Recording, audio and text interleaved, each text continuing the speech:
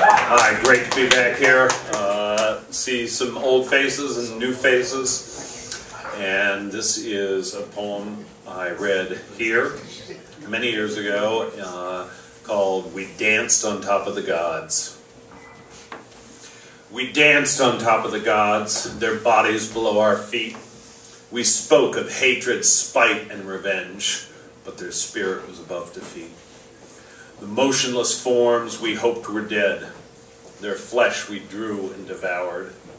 Of what remained we ruthlessly blamed, and wrapped in blood-stained towel. We carried them away and locked the door. It was Janice who held the key. The gate we went through we never knew was a place hopeless to see. The moon filled and sank over a place dark and dank, in this restless soul of tarnished coal, in truth found no being to be. Cold time flowed past, once a crack, now a crevasse. A moment I saw it within me.